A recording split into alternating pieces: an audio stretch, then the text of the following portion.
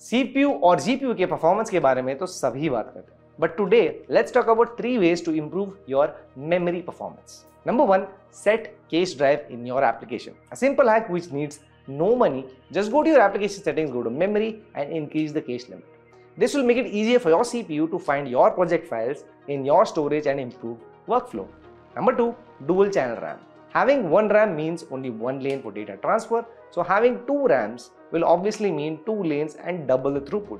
And this is so beneficial that you will also see an increase in gaming FPS. And number 3 is separate drives for OS and project files. Now most people just go for one big NVMe for their storage, but just like RAM, one NVMe uses 4 PCI lanes, so having two SSD means double the lanes and therefore better performance. But simply having two SSDs is not enough, you also need to configure them. First, NVMe is reserved only for your project files and cache. Do not store anything else here. Second can be a SATA SSD or another NVMe depending on your budget. Install all your applications and OS in this separate drive.